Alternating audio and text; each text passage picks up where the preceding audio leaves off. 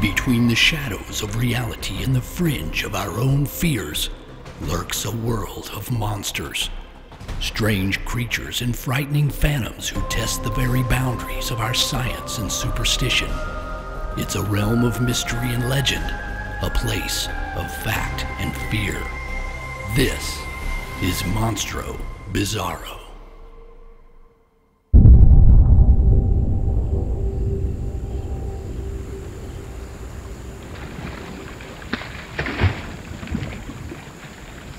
July 1970. Darkness engulfed the serene countryside of eastern Georgia as two men prepared to do some night fishing on the Altamaha River. Donnie Manning and his brother were longtime residents of the Peach State, where they enjoyed fishing in the estuaries and inland waters of the impressive waterway. Altamaha has a certain mystique with its deep waters and vast banks. It was a place familiar to the men where they could forget the bustle of the city in its calm currents that flowed eastward toward the Atlantic. On this particular night, the brothers were fishing from their father's houseboat. They had rigged up some lights to illuminate one side of the boat where they could sit back and relax as they fished. They were hoping to catch some trophy catfish using a special bait that consisted of oatmeal and soda pressed onto a three-pronged hook. Manny dropped the first hook into the water and sat back to wait. It wasn't long before something tugged at his line. He was excited by his quick luck, for a moment at least. As the line began to move, he noticed it was not the typical run, stop, turn motion of a catfish. He tightened the grip on his rod. Suddenly, the line zipped forward with a great force. Donnie yanked the rod backwards. This caused the thing at the end of the line to surface long enough for the brothers to get a good look at it in the floodlights. This was definitely not a catfish, gar, or even a sturgeon common to the river. This thing was approximately 12 feet long with grayish skin and a head similar to an alligator. I've never seen anything like it. This thing had a horizontal tail instead of a vertical one like a fish, and it had a spiny, kind of bony, triangular ridge along the top of its body. The teeth were shining in the light, and they were sharp and pointed. It was gunmetal gray on top, oyster white-yellow on the bottom. It didn't move side to side like a snake, but up and down in a vertical motion. Whatever this was, it was very bizarre looking. Manny fought with the creature as it pulled the line of his sturdy saltwater rig, but he was no match. The creature splashed and thrashed before it eventually snapped the 40-pound test line and disappeared into the depths of the Altamaha. Manny and his brother were shaken. They had never encountered anything like it. Donnie had lived along the swampy waters of the Altamaha for most of his life and was familiar with just about every kind of aquatic life the river had to offer. What he and his brother saw that night simply wasn't normal. I just kept thinking, what the hell's living in this river?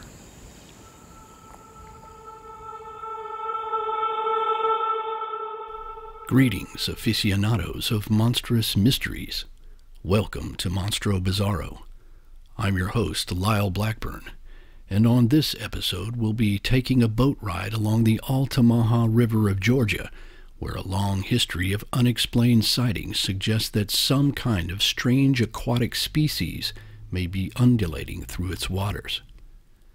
It's a place I've explored myself and one whose mystery monster has become something of a local legend in and around the small town of Darien, located in far eastern Georgia near the Atlantic coast.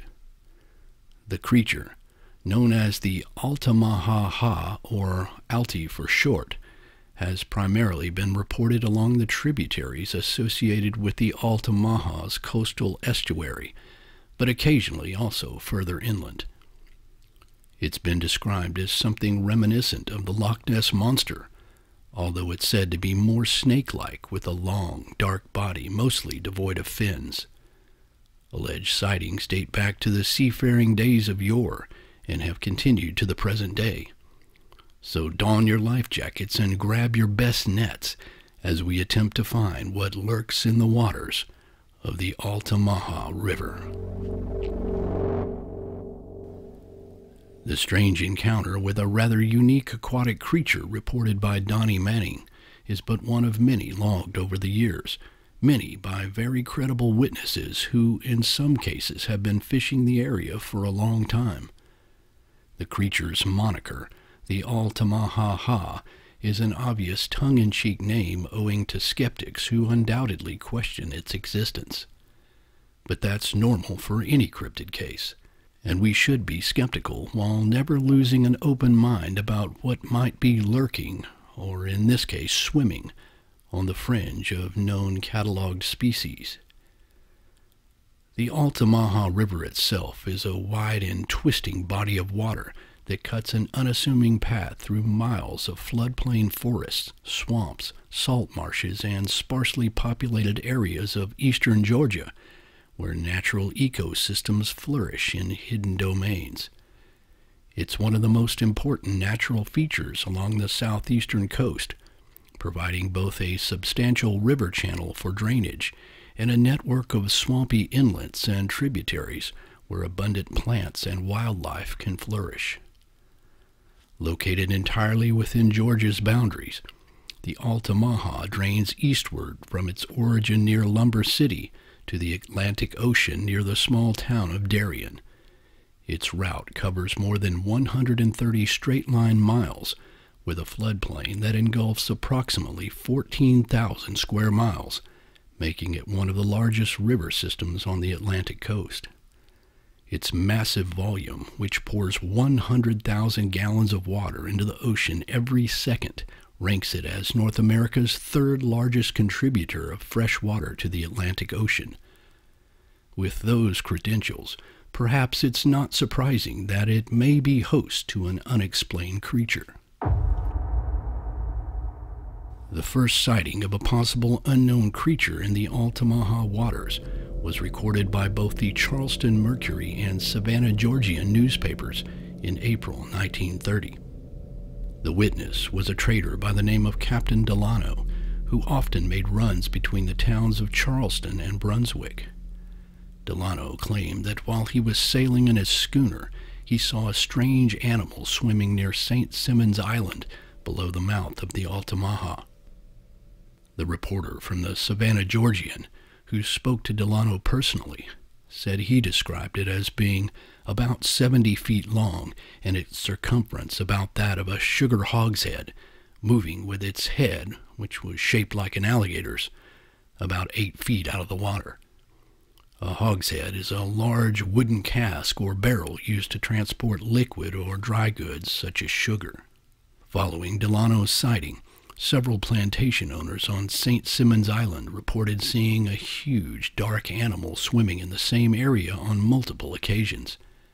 They described it as being between 40 and 60 feet long, with the ability to roll over like a porpoise and spit or spew water into the air. It left a considerable wake behind it as it swam, and on at least one occasion it was seen alongside a smaller creature, presumably an offspring. The men viewed it both with and without a telescope. A former sea captain who had seen it along with the other men felt it could have been a grampus whale. Either way, it was impossible to say whether it was the same thing seen by Delano, who maintained that what he saw was definitely not a whale. Delano told a reporter from the Charleston Mercury he was familiar with all types of whales, but had only seen a, quote, monster similar to the one at St. Simons Island on one other occasion. In this case, he was at Doughboy Sound, a body of water that separates Sapelo Island from the mainland and connects to the Altamaha River. For nearly half a century following these reports, sightings were either rare or rarely reported, as there seems to be a significant quiet period. However, that would all change when a dramatic sighting made big headlines in the early 1980s. On a warm day in December 1980, Larry Gwynn and Steve Wilson headed out to do some eel fishing in a tributary of the Altamaha, located about 15 miles inland from the Atlantic. As the men were fishing, they caught sight of something rising through the brackish water not far from their boat. It was not uncommon to see huge bass or even a sturgeon on the move, but this was not a normal fish, if a fish at all. It appeared to be snake-like with a brown-colored body about 15 to 20 feet long.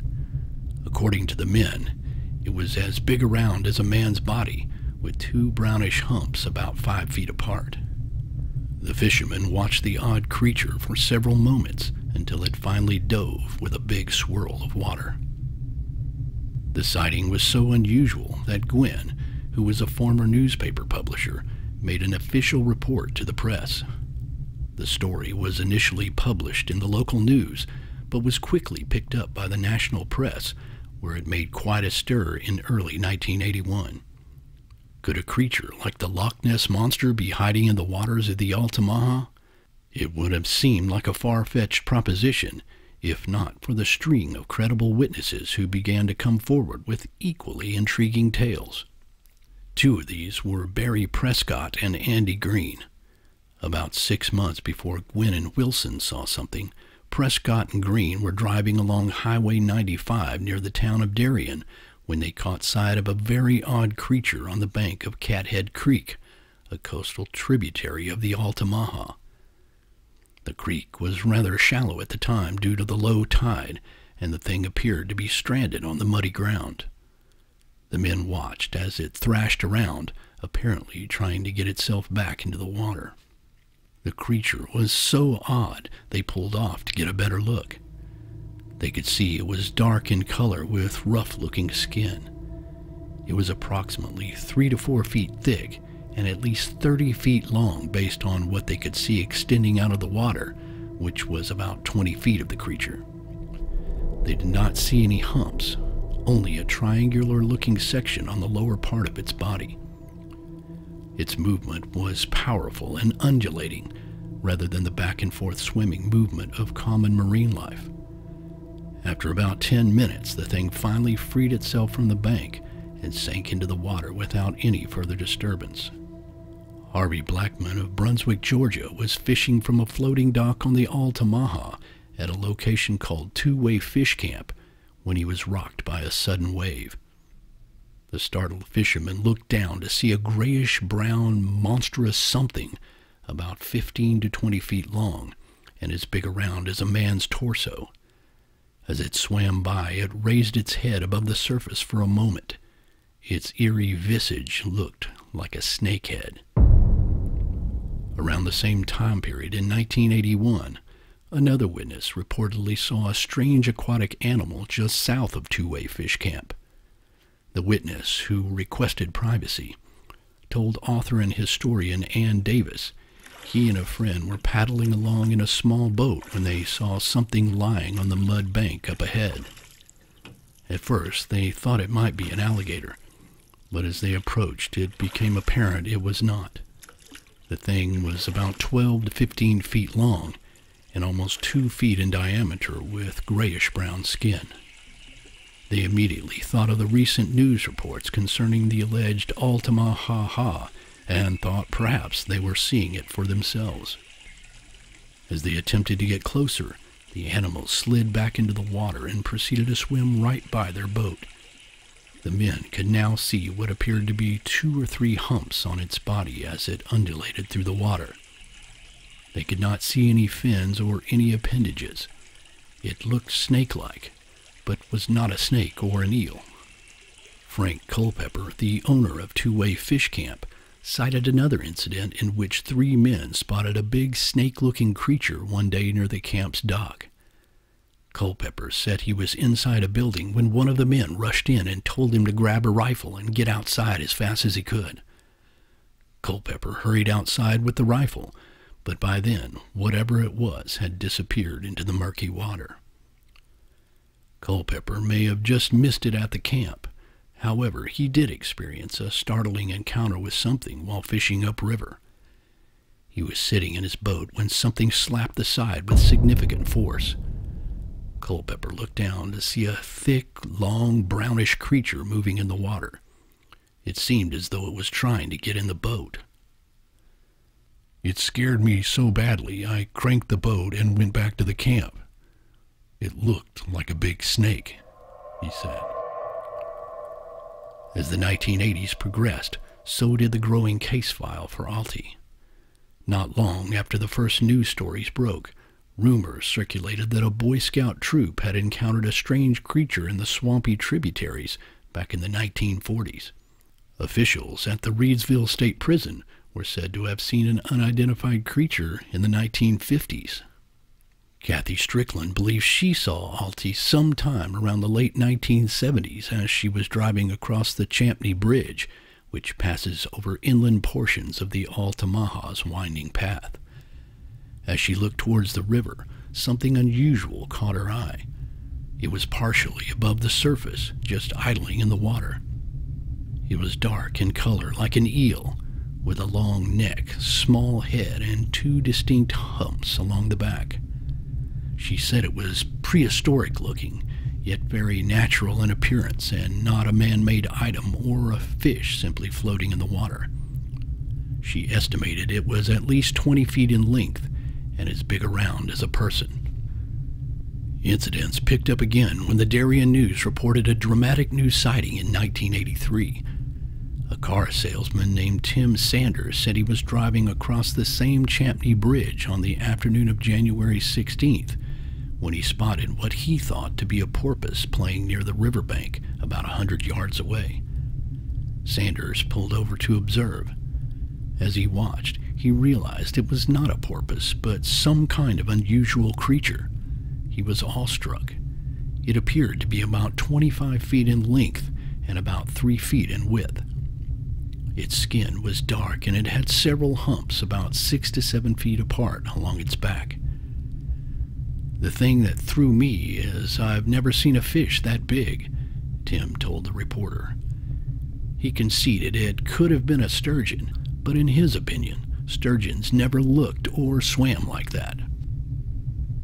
In the summer of 1985, Isaac Bacon was fishing with his brother and sister in a tributary of the Altamaha known as Dents Creek when they noticed something laying on the muddy bank. It was low tide, so the bank was visible more than usual. The trio couldn't decide if it was a living creature, such as an alligator, or perhaps a partly submerged tire. Suddenly, it moved. Bacon told researcher Ann Davis that it blew water out of its nostrils and then entered the water and began swimming up the creek. It eventually swam towards their boat, giving them a better look. According to Bacon, it was 12 to 14 feet long and as big around as a man's body, with skin the color of dark mud. They could see no gills, fins, or appendages. The creature was definitely snake-like. The trio was so shaken they quickly boated away from the area. Darien News detailed a credible report in their May 26, 1988 edition. Veteran crab fisherman Ralph DeWitt said on the afternoon of May 13th he had just checked his crab traps in Doughboy Sound near the Altamaha when he spotted what appeared to be trash wrapped around a crab buoy. Curious, DeWitt steered toward it. When he got within about 40 feet, he realized it was actually something alive. Whatever it was suddenly dipped into the water. The fisherman watched as the thing's blackish-brown body arced up out of the water and then dove back in, followed by its head like a serpent. It appeared to be at least 20 feet long. When the creature did not reemerge, DeWitt navigated into the river channel and started working traps. He was still spooked by the encounter, so all the while he kept looking back to the spot where he'd seen it. Finally, after about 10 minutes, he saw the thing's head break the surface again. He dropped the traps and began motoring slowly in its direction. When he got within 50 feet, the thing dipped its head into the water, followed by the roll of its sleek-looking body above the surface, and then dove again. "It's like nothing I'd ever seen before," affirmed DeWitt, who had been harvesting crabs in the area for more than 14 years. "I've seen manatees, sturgeon, tarpon, turtles, porpoise, and logs, but I have never seen anything like this." DeWitt said it was similar to an eel, but considerably larger. He could only wonder what kind of beast may be lurking just under the surface as he resumed his work. He remained nervous the rest of the day, but never saw it again. According to another report from the Darien News, a strange creature was seen yet again near the Champney Bridge on December 18, 1992. Scotty Rogers told reporters he was driving across the bridge when he noticed a disturbance in the waters of the Altamaha below. At first, he thought it might be a school of fish, but then, quote, a big thing looking like a tractor-trailer inner tube standing on its end started coming out of the water and looked like it came out at least 8 feet. When more of the creature emerged, it looked to be upwards of 30 feet in total length. Rogers said the creature was a brownish-gray in color and had a very broad circumference. He could not see its head, but he had no doubt this was a unique animal, if in size alone. Like many of the witnesses, Rogers had years of fishing experience in the Altamaha area. He had never seen anything like it. And that seems to be the consensus. Whether it was an unknown creature or one that was extremely rare and unusual, it was something no one could identify. As sightings of Alti continued in the coming decades, it firmly established the creature as part of the local culture, particularly in the small town of Darien, where reports tended to cluster. Darien was established in 1736 and still retains a certain old-world maritime charm with its picturesque landmarks, boat docks, and seafood restaurants. It seems only natural that a mysterious water creature would be part of the regional traditions. I visited Darien several years ago with my longtime research partner Cindy Lee as we were exploring the case of the Altamaha River monster. The first cultural sign of the legend we noticed was a huge billboard above the Darien Visitor Center, which has an artist's rendition of the creature.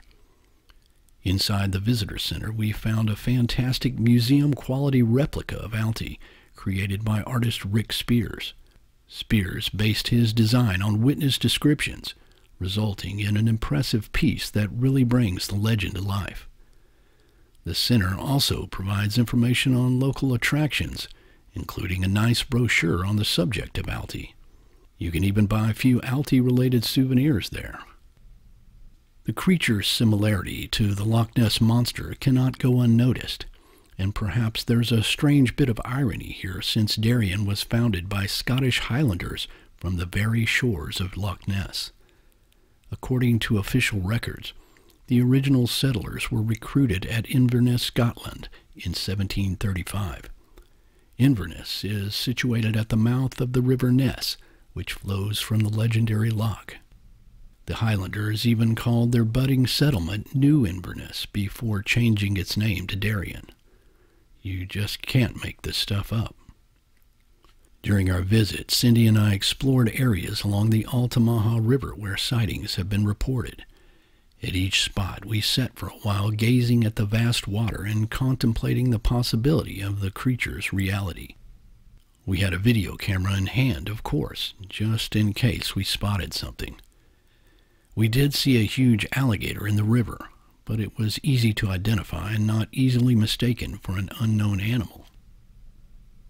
Back in 2010, a man shot some interesting video footage off the banks of the Fort King George historic site.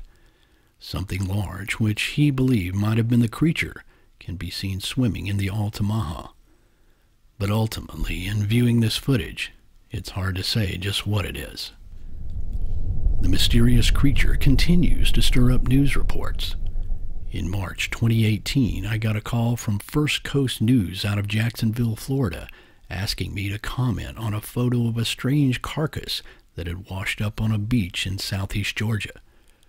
The photo, which had surfaced on the internet a day earlier, appeared to show the decaying body of an unknown marine animal that matched the descriptions of Alti. According to WSB-TV Atlanta, a man named Jeff Warren spotted the deceased animal while boating with his son around Golden Isles, Georgia. Warren said he first thought the creature was a dead seal, but upon closer inspection realized it was more of a so-called, quote, Loch Ness type thing. With its long snake-like body, people were quick to surmise that it may be a dead Altamaha specimen.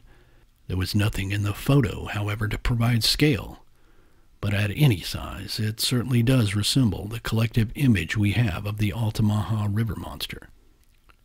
I told the news reporter that I would be thrilled if it were an unknown species, but without speaking to the individual who supposedly discovered it, and better yet, examining the carcass myself, it's hard to say just what it is.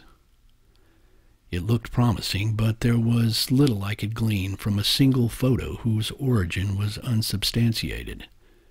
I tried to find out what happened to the supposed carcass, but I was never able to track it down. As in so many of these mysterious photos that supposedly show cryptids, it's often hard to determine if it's a real creature, a hoax, or merely an illusion created by the decaying body of a common marine animal. Ultimately, it remains a mystery. That sound means it's time to answer some listener mail. I have one here from Rain Beckett. How did you find your calling to be a cryptid hunter, and how did your family take the news? Well, naturally, they were extremely shocked. Well, not really. All of this started at a very early age for me because of my interest in quote-unquote monsters. I was first introduced to movie monsters and then later to cryptids. At first it was Bigfoot, Yeti, the Loch Ness Monster, but that expanded when I started reading books about sightings of sea serpents and other strange phenomenon.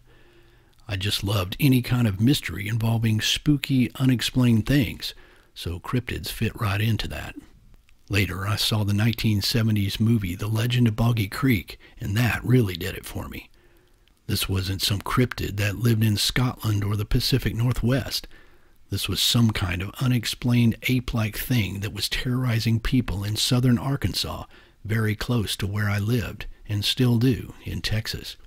That sort of combined cryptids and movie monsters into one wild story, so it became my favorite movie and my favorite subject. Later in life, when I decided to write a book, I wanted to write it on the subject of The Legend of Boggy Creek, the making of the movie and the history of sightings of the creature itself. So I researched for several years and wrote the book. After I got a publishing deal and it was released, I got such a great response that I wanted to continue doing it. So I set out to research new cases and write more books. I never consciously set out to be a cryptid hunter or even expected to be known as one, since I was really just researching and writing about things I liked. I joined a punk band when I was in 10th grade, and I've been a musician ever since. I've written for horror magazines and all sorts of stuff, so when I started doing serious cryptid research, my family didn't really react at all. This was normal fare for me. They were just mainly proud that I got a book published and that it was selling well. But they really do appreciate these subjects, and my dad is also interested in cryptids, so it's nice to have their support on this stuff. When I first joined a punk band at 16 years old, well, not so much. Thanks for the great question, so keep them coming. And if you've sent one and I haven't gotten to it yet, hopefully I can soon. Or perhaps I can do a show dedicated solely to audience questions in the future.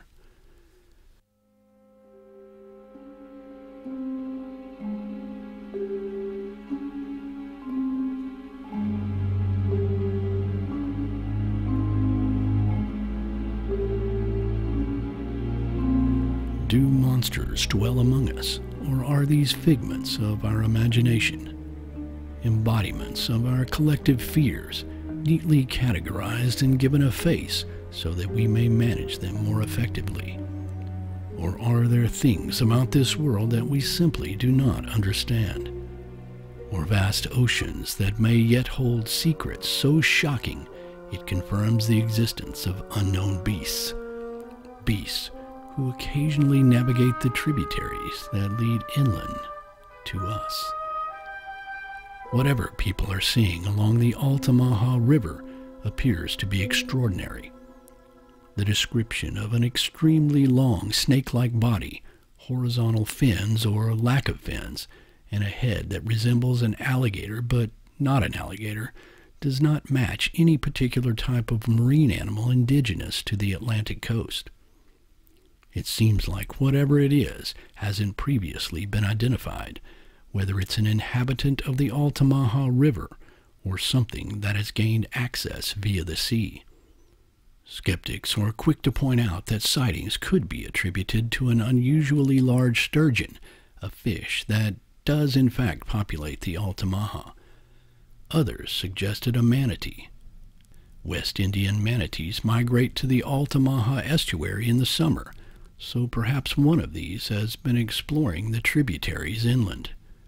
Others believe Alti may be a stray dugong, porpoise, seal, or an oversized eel. Some even suggest Alti is merely a conglomeration of river otters. Otters are known to swim in groups, and when doing so in a straight line, it may appear to be a solid contiguous form. Yet others lean toward an alligator gar, a large fish that truly does look prehistoric. If the eyewitness descriptions are accurate, it's hard to imagine a manatee, dugong, porpoise, seal, otters, or even an alligator would be confused with something that has a much more elongated snake-like body, one that is estimated to be in excess of 20 feet long. An extremely large eel might fit the bill, but it seems most people would recognize an eel regardless of size. An alligator gar seems to be the most reasonable culprit, with its slender body and alligator-like mouth, yet many of the witnesses are fishermen who would have been familiar with this type of fish. The alligator gar, which can grow up to 10 feet in length, has noticeable scales and a pair of fins near its head, characteristics that were not given in the Alti descriptions. And in most cases, the Altamaha river monster was said to be much longer than a common alligator gar. The fact that the Altamaha River can be accessed by the sea gives the phenomenon a credibility your average landlocked aquatic legend does not have. Even though a marine animal coming in from the ocean would not be indigenous to fresh water, it's not out of the question. Sharks have been known to travel a surprising distance up a river. Why couldn't something else?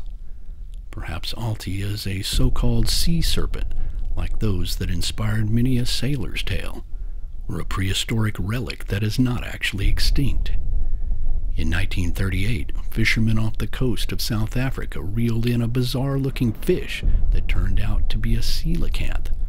The discovery was shocking, since the coelacanth was thought to have gone extinct at the end of the Cretaceous period, over 66 million years ago. Perhaps Alti is not a serpent, aka reptile, at all, but the descendant of an ancient whale such as the Basilosaurus. This prehistoric whale had a long, eel-like body with vertebrae that were filled with marrow. Because of this, the whales were buoyant, which means Basilosaurus probably swam predominantly at the surface, which is similar to the descriptions of sea serpents and the Altamaha river monster. But would a whale venture so far into fresh water? As residents along the Altamaha debated the possibility, historians suggested that perhaps sightings of a strange beast in the river were not exclusive to modern times. The Tama Indians of the area had a legend of a water monster described as a giant snake which hissed and bellowed when frightened. The Creek Indian tribes of the southeast believed an aquatic snake with exceptional strength lived in the rivers and creeks of the area.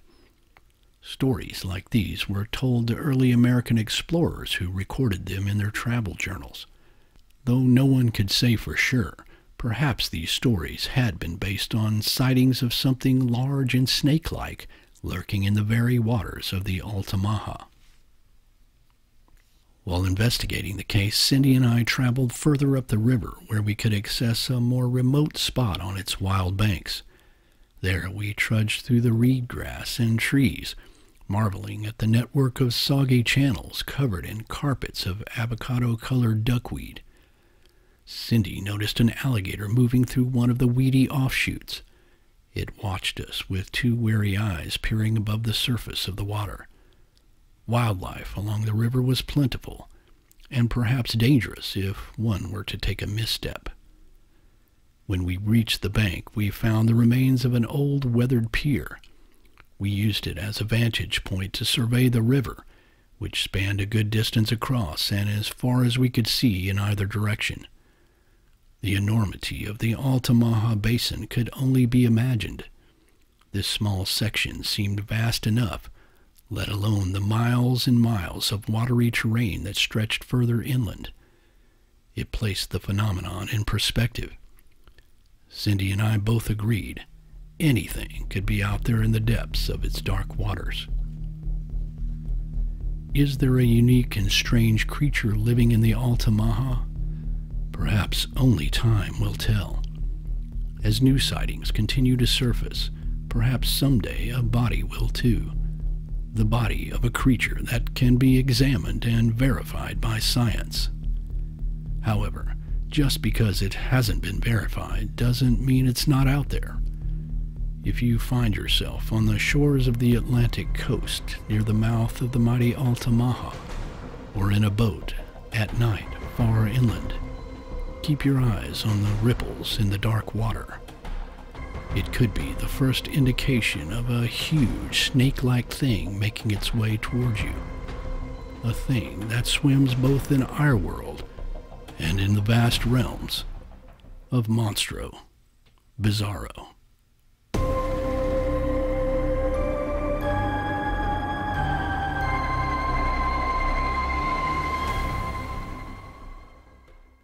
For more information, visit my website at lyleblackburn.com.